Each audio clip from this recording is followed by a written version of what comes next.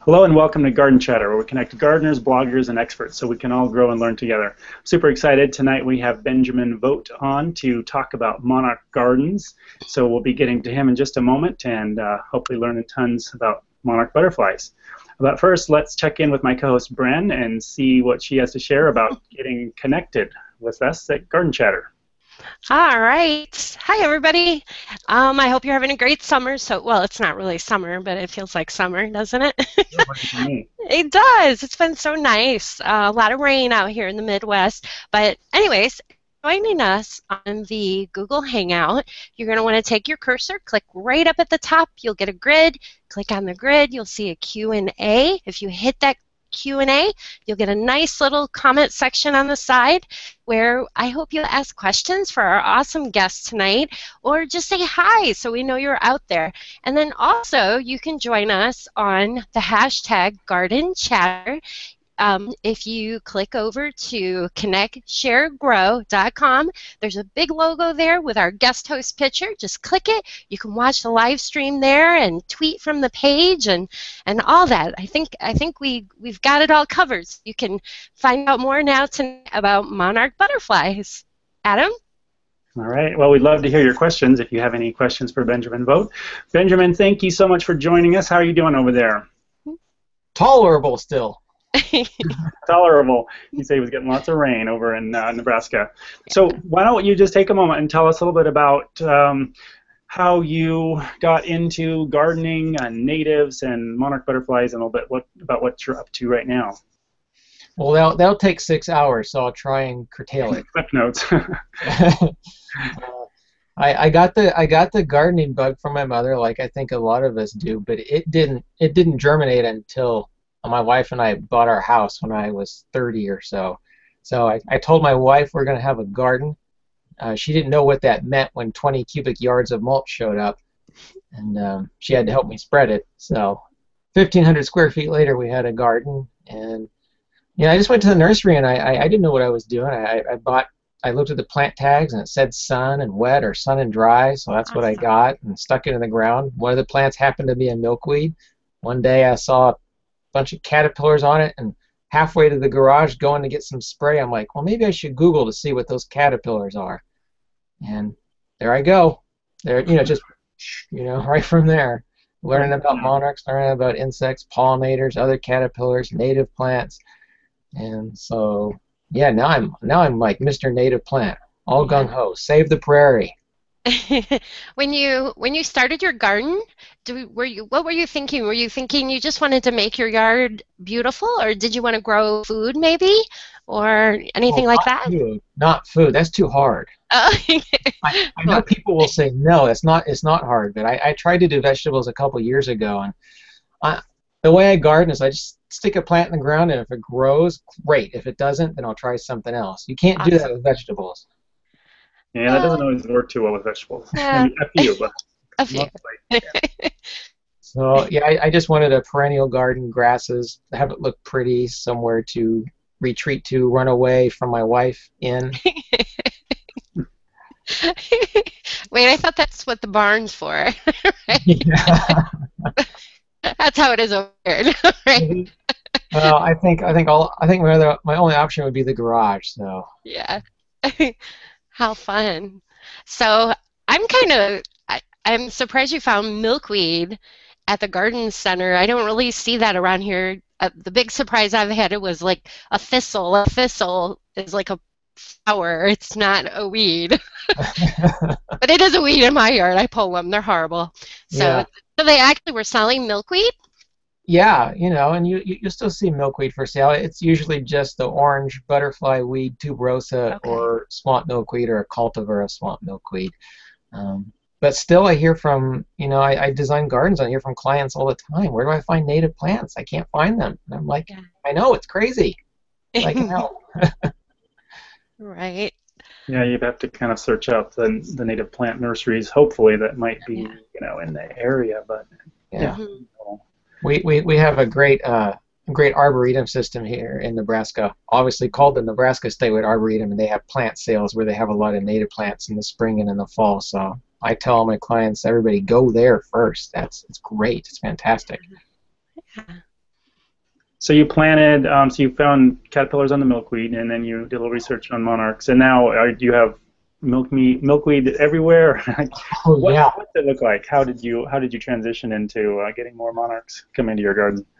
Yeah, definitely got more milkweed, and this year I scattered. I got one bed where it's just a cultivation bed where I've got 6 different native plants that I'm growing this year, and I got one section that's, I don't know, 3 feet by 5 feet, and it's got about 50 or 100 little milkweed seedlings coming up right now. So if you want some, come over. Yeah. I have plenty. Probably give them away. So. Yeah. They so yeah, is there just like I'm just familiar with the milkweed. It kind of grows wild out here along the board. I have been tweeting. I've been finding milkweed in the strangest places this year. I don't know if some butterfly or something's carrying it and just dropping it all over. Is that how that works? Oh, it's probably just seeds blowing around. You know, Okay. they do come up in strangest. I'm sure you're seeing common milkweed, Asclepias syriaca. Okay. That's the most common one. It's got the big leaves and fuzzy on the bottom. Yes. Yep. They'll pop up everywhere. Of Yeah. course, now with genetically modified crops and all those fields, something like, was it 99% of common milkweed is in the wild just isn't there anymore because of all the spraying that goes on. So up to gardeners. Yeah. Are there other plants that you can use in your garden to encourage monarchs to come? Sure. Well, I mean, obviously, talk about milkweeds. We have over 140 species of milkweed in the United States. Really? Yeah, no, people don't know that. But the strange thing is only about a dozen of them are really ones that milkweed that monarchs like to lay their eggs on, because it's they have the chemical in there. Oh, what is it called? Cardinalides. It's that chemical that makes them toxic, and birds don't like to eat them. So only about 12 milkweeds are really really toxic enough for them to lay their eggs on. Really? But yeah, So how do you know if it's the right kind of milkweed? Was that? There's, I think it was Monarch Watch who posted a list of those, did a whole spreadsheet of those, and then showed you the top 12. Okay. I don't know the link off the top of my head. So. Okay. All right, well, we'll see if we can look it up later. But Yeah. Monarch Watch, huh? That'll be good. Yeah. Check that out. Yeah, I was wondering, maybe just as a little review, what just remind us of what is the monarch life cycle and their migration and that. What are we looking at? Yeah, well, they overwinter in central Mexico for 7 or 8 months, and then they all start to come north. If that generation that overwintered comes up into Texas in the southeast, lays their eggs, dies, then that generation moves forth, and then the next one moves forth, and then eventually by the end of the summer they're up into southern Canada, and that 5th generation up in southern Canada then goes all the way back down to central Mexico to overwinter for their 8 months. So when you're raising monarchs, the female will lay the egg hatches in about 3 days. Then after about 10, 14 days, your caterpillar is huge and eating tons of food and turns into a chrysalis, and then 10 to 14 days later you have a butterfly. So how's that for a summation? That sounds good. I guess I wasn't realizing that they went kind of in waves of generations moving north. Yeah, and most of the monarchs actually, the main breeding area is in the upper plains, upper Midwest, so Nebraska, Iowa, Minnesota, Wisconsin, and Illinois. That's the major hub of breeding, and then the monarchs move east and north from there. So if you don't see very many monarchs in New Jersey or New York, that's basically because they're not doing well out here in the northern plains. So. Okay. Yeah, and I read that on the West Coast, where I am, they tend to winter in California or maybe in Mexico, and then I guess they just head up the West Coast and then back down again. Is that? Yeah, there's that Western population that does their own thing over there. So it doesn't get as much press, but it's slowly declining too, just not as fast as the central flyway is. I was wondering, what is kind of the snapshot of the monarch population right now, and like sort of where it's come from and where are we at, and is it trending, worse, better, holding steady right now? Trending worse. Since the mid-90s, the record, I think, we gauge our population by what the overwintering numbers are down in central Mexico, and it's mid-90s, late 90s, they were occupying something like 20 acres or something like that. I used to have all the numbers really memorized, so but then it went down to like an acre and a half the year before, and this last winter it was something like 2 or 2.5 acres, so it's really bad. But we have all these initiatives, these pollinator flyways, talking about the I-35 is maybe going to be seeded on the roadsides with pollinator habitat, and it's big news. Bees and monarchs, and it's about time. 1 in 3 bites of food comes from pollinators. Yeah, absolutely. I was also wondering, like, where in their life cycle are they most vulnerable, or like, are we losing most of them? Is it in their migration? Is it the milkweed up where they're breeding, or what? Where is the biggest problem with that? Yes. Yes and yes everywhere. Or? All of that. Well, a female monarch will lay 300-400 eggs, and 98% of those will never turn into a butterfly. So, and of course, then if you have 99% of common milkweed gone from the main northern plains area, so yeah, no milkweed. Then the young get eaten. Then trucks hit them. And then if there's a drought, and there's just not enough nectar plants and not enough milkweed.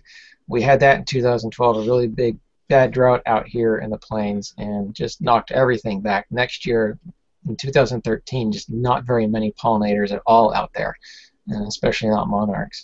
So drought can affect them, even if it's too rainy. They don't like rain and cold weather down in central Mexico in the winter. They sort of need to be right at 40 degrees and not having too much rain, and having that rain not freeze on them over the winter. So. That's interesting. I know we have a neat little butterfly house up here in Ohio, and it's always neat to go in and just see. They're just so beautiful the way they flutter and all that. Do you see? I think those places are useful because it teaches kids more about the butterflies. I did locally see a decline from, when I first started blogging. It seemed like there were a whole bunch, and then it kind of fell back a little over the last 4 years or so. But the last 2 years, I've really, if I count at least 10 monarchs in my yard, I'm pretty excited. I raised 140 from egg to wing last year. Wow, is that hard to do? Well, it is when you have 50 caterpillars at one time. That can be. My wife looks at me. I got a 10-gallon aquarium on the kitchen table, and it's just crazy. Oh, that's cool. I don't know if it's cool. I got the 10-gallon aquarium from the trunk of some 10-year-old girl's car in a McDonald's parking lot, and her brother helped me buy it because I found it off Craigslist. It's weird. No, that's awesome. No, it's good. Yeah. So, could anybody do that? Could anybody take, I don't know, can you order monarch eggs or something and do that? Don't do that. Oh. No, but you want to collect eggs that are local, because if you're getting eggs from other parts of the country, you might be unknowingly spreading diseases and things that you don't know about, and infecting different populations of monarchs. You don't want to do that with butterflies, bees, or humans. Well, humans are okay. Okay. So yeah, that's good advice. I didn't really realize that. So look for local source, and then as far as just collecting them locally, though, I wonder how do you go about doing that? Any suggestions? Yeah, well, first you just need to grow milkweed in your backyard, and as many native plants as you can, because these are plants that the insects and the butterflies know, they've evolved with, so they know the nectar, they know when they bloom, they like them. Monarchs especially like things out here like stiff goldenrod and New England aster and Joe Pyeweed. So those are things I grow. There's a liatris that's native just north of here, but I grow it anyway, sort of cheap, because they just go bananas over it. It's called meadow blazing star, Liatris ligula stylus. And at one time I had 10 monarchs on one plant, just all at once. Wow. So I wonder if that grows in Ohio. I need to find that. Well, it's not native to Ohio. It's native to the northern plains, like Minnesota, South Dakota, North Dakota. But, you know, we all cheat, don't we? Yeah. A little bit. So, did you say it was meadow blazing star? Yeah, Latris ligula stylus is the Latin for any geeks out there. So, yeah, grow your own milkweed. Grow your own milkweed, and then you'll see the little eggs on there. They look like little sesame seeds, and just bring that whole leaf in. You know, that's okay to do. Bring the leaf in with the egg on it, put it in a sealed container, and in a couple days you'll have a tiny, tiny, tiny, tiny, tiny little caterpillar.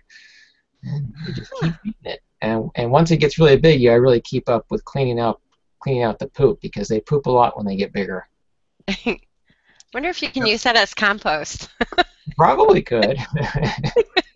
Not be too much, but if you get enough of them, I guess. I like to sprinkle it on my donuts.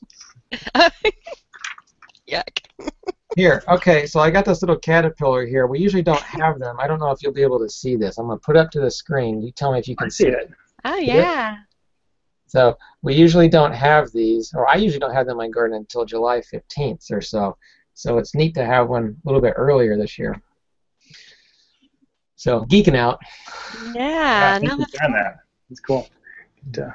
Peek at one. Yeah, I had some milkweed over in a corner, and just, you know, kind of wild as a weed. I hadn't planted it, and did have a nice monarch caterpillar or two on it last summer. That was exciting. Yeah, that's very cool. You know, I always love it when plants pop up where you don't expect them. I like that serendipity. Yeah. Yeah. So I suppose, I'm just guessing here, that if you were going to advise someone who just had a typical sort of lawn and shrub yard, and they wanted to attract monarchs, milkweed, or what? Is there anything else they should add beyond just milkweed? Well, I mean, you want native nectar plants too, because that's what's going to bring in the adults. You know, a trick I do is, so here swamp milkweed really seems to be preferred by the monarchs and stopped by my garden. So I'll put some swamp milkweed, which doesn't need wet soil, medium is fine. I'll put that milkweed by that meadow blazing star, you know, within a few feet, and you got monarch heaven, right? Because the adults are coming from the nectar, and they're like, oh, what's that? Milkweed. I'll lay some eggs. Cool. Okay, so you need the combination. You need both, you know, the nectar to attract the adults, and then the milkweed for the and then don't just have one milkweed. Have 3 or 5 or 7, and same thing with nectar plants, because it's easier for pollinators to see them when they're flying way up high, to see a grouping of them than just one single plant. Wow. Okay. All right, so we need to check out the top 12 milkweeds, Bren, and get planting. Yeah. I didn't. It's interesting. They like a grouping of it, but they seem to really like my Joe Pye weed that I have. I'm never good with the names, but I know it's a native because I got it from a local herb native group, and I kind of let it get. You know, some people say, oh, don't put Joe Pye weed in your yard, it's a weed, and it just overtakes. But I just kind of grow it like a huge shrub, and man, that thing just gets loaded with all kinds of butterflies and moths too, and the bees, they all love it. So that's a neat plant. And the other great thing about Joe Pye weed, now there's lots of different Joe Pye weeds, but I know the one you're talking about, Bren. Okay, real tall, right? Yeah. Yes, I love it. Yeah, I've got one that's 10 feet tall or something. Anyway. The stems are hollow, right? So in the spring, when you cut down your garden, because you do wait until spring to cut down your garden because there's stuff sleeping out there, those Joe Pye weed stems are hollow. So you cut those stems into 6-inch lengths, bundle them up, put them on a fence, and you've got a native bee house. So you have mason bees nesting in them. That's cool. Yeah. We have several in our garden. So. That's a good idea. Yeah. Yeah, I have one in my front yard too, and it's about 12 or 15 feet tall. It's quite tall, and I just have to prune it back every once in a while so it doesn't get too, you know, because it'll send all these verticals up and they get a little crazy. So I like to keep it cleaned up a little bit. But yeah. So Benjamin, I am going back to teaching 2nd grade in the fall, and sorry. Yeah, no, it's all right. So if you had, is there any curriculum or, I don't know, things I should do with my students that you'd like to see lots of elementary teachers doing with kids to get them excited about monarchs, or any resources online I should look up? Resources online, I don't know, but that's what Google's for. Yep. I wish that every school in this country, from preschool through college, had pollinator gardens right outside. You could have art classes working in it, biology classes working, English, history, whatever, you know. And I hope maybe at your school you can advocate for that if they don't have one already. I think that's really important for kids just to go out on recess or after school to walk right outside and look, there's a milkweed, there's a caterpillar on it. You know, oh, we learned about that in class today. I actually touched a caterpillar. You know, then you've got them hooked, right? I think. I hope. Yeah. Yeah, absolutely. We actually have at the school I teach at a butterfly garden, and it's in the shape of a butterfly. It's 30 feet by 20 or something. Cool. And, it needs some work, so that could be a project to do. It's been a little neglected, and I need to check and see how much water it gets in the summer and stuff. So it's still there, it's still intact. I just don't know how productive it is right now. I guess that figures being in the Pacific Northwest, you all are progressive, right? I don't know about all of us, but we had a teacher there that definitely advocated to get that put in, and it was neat. We had all the kids make special little tiles. Unfortunately, they froze. They got wet and froze, and they popped. So we had this concrete border in the shape of a butterfly with all these kids' tiles on it. It was beautiful, but they kind of popped loose, unfortunately. So. Yeah. So what else should we talk about? I enjoy following you, and you're pretty active on Facebook. You used to be on Twitter more, but you're more on Facebook. You keep pretty busy. Yeah, right? I got my main account called Milk the Weed on Facebook, and I do a lot of sharing about native plants and pollinators and how to help them, and interesting environmental links about all that stuff. Yeah, Twitter's crazy for me. I used to. It's just I don't. I think I'm more going towards Facebook and Instagram now. So. Yeah. That's good, because those native plants are pretty. Instagram's a great place to show those. Just use the hashtags, right? Like pollinator and stuff. Yes. Native plants, prairie, yeah. Garden chatter. Garden chatter, yes. Just saying. And that's a good hashtag too. Yeah. So I was wondering also, just curious, because I know you have your monarchguard.com site, and that you're doing consulting and some, site design and plant lists and things. Would you be willing to tell a little bit more about that? Yeah, I do. I go over to people's houses. I've been to schools and businesses as well, and I just we sometimes with a consult we just walk around and they want general gardening advice about what do they need to prune? Is this a weed? What kind of native plants would you put here? And I'll just tell them in our hour consult. And then sometimes people call me and say, hey, I've got 1,000 square feet. I want a pollinator garden. Let's do it.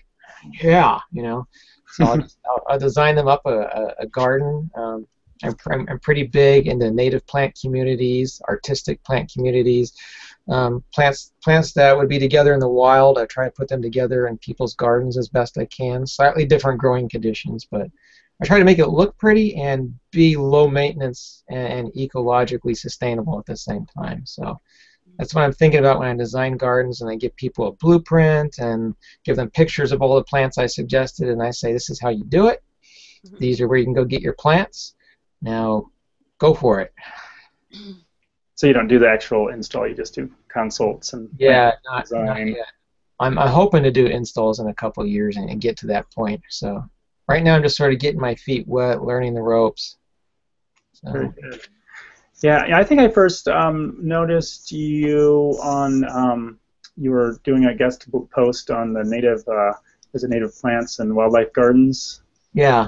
I like that one. And I saw your name up a few times on there. Yeah, I post every 9th day of the month.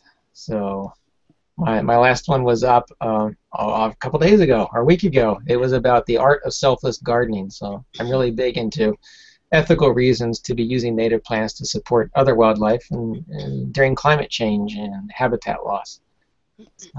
So, me and the Pope, we have coffee, we talk, we share ideas.